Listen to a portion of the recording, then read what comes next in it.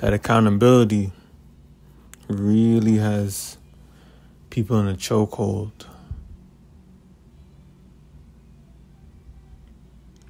It has people thinking that what they expect out of me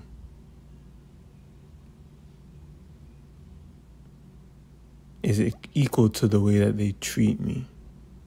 By that I mean, the respect hasn't been there.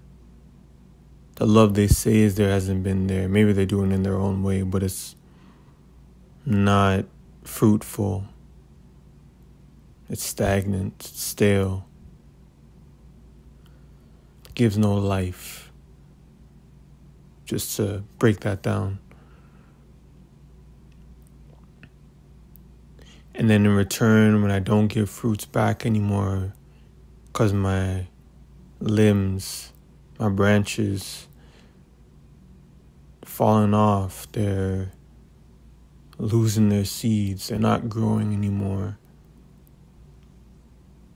Or they're growing, but they're not growing in a direction that they can reach. They're growing upwards, no longer downwards.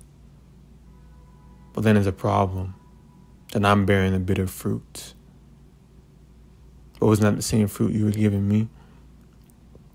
And this isn't about an eye for an eye, because that's not the way to live either. It's not healthy. What I'm saying is, you can't expect more than you put out. And if you do get more than you put out, be grateful and be thankful and acknowledge that that's what you're receiving. And don't take advantage of it.